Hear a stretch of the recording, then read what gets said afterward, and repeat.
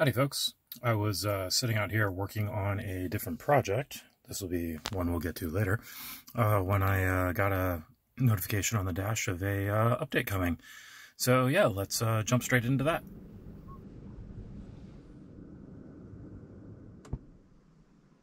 Alright, and it looks like the updates we already know about.